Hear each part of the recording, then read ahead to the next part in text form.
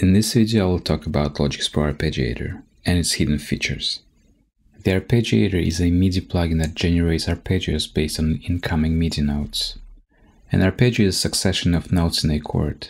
Rather than all notes being played at one time, they are played one after the other in a pattern. Let me show you what that means. I'm going to activate the plugin and play C chord. We can hear that the notes of the C chord are played in a sequence. Now, if you don't want to hold down those keys, you can activate latch mode and trigger those notes once.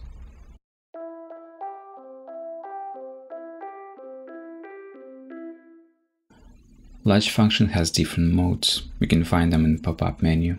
Next, we can see delete last entered note and clear the pattern button. Next, we have rate knob, which I assigned to my MIDI controller.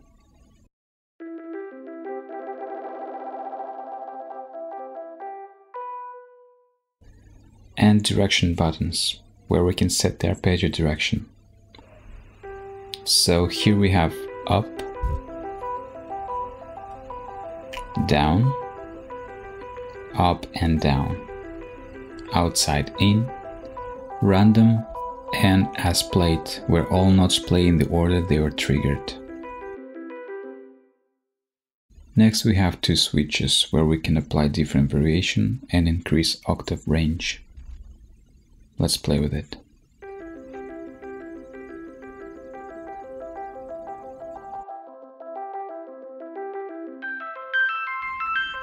Or you can use inversions instead. Down below we have pattern parameters where we can see our note changes. Options where we can adjust note length, velocity and add swing. Controller section where we can assign MIDI controller. And the keyboard. Here we can activate keyboard split. It will divide our MIDI keyboard range into 3 zones. You can adjust them by dragging those brackets. Now let's open the remote key editor window, where we can assign a range of MIDI keys to different functions. This allows me to jam and use keyboard to control the plugin without touching the mouse. And here's my favorite feature of this plugin, it's the capture mode.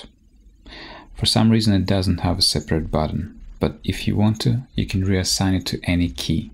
There is another way, you can click the disclosure triangle at the lower left to display the extended parameters. Here you can select to capture an arpeggio step by step without being disturbed by the immediate response of the running arpeggiator. Let's play with it so you understand how it works. First we go to pattern and start entering notes.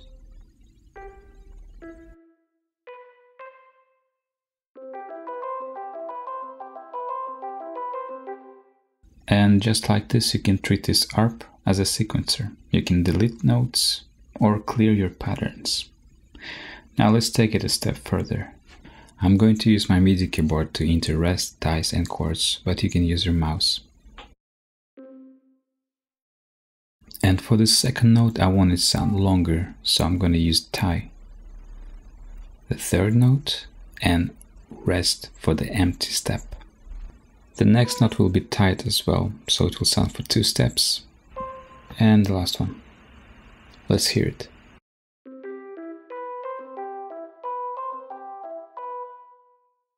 With these simple tools you can create patterns that you like, and again you can use your mouse to enter rest, ties and chords. Now if you're happy with this pattern, let's push the arrow to commit to it and use the grid.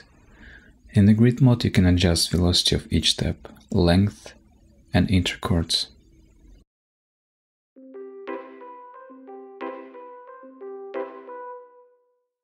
Next let's talk about how you can convert this pattern into MIDI. You can use Capture Live Performance buttons. Click, then drag the top button to copy source notes to any instrument track. Or you can drag the lower button to copy the playing arpeggio.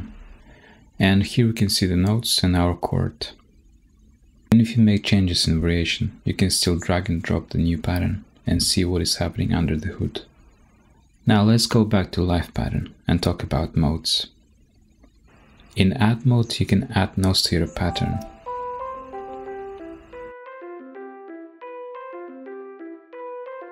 And if you don't like it, you can delete it, or use add temporarily to experiment and find the right note. Through mode lets you play notes on top of your arpeggio.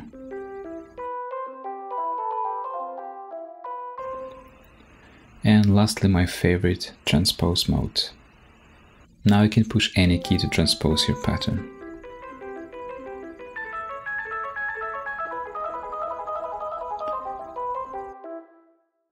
And if you want to, you can quantize those notes to a certain scale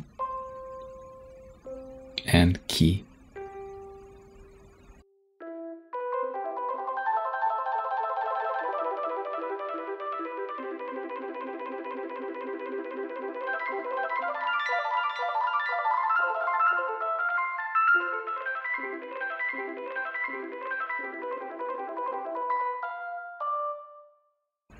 Now you know how to use the arpeggiator. Have fun!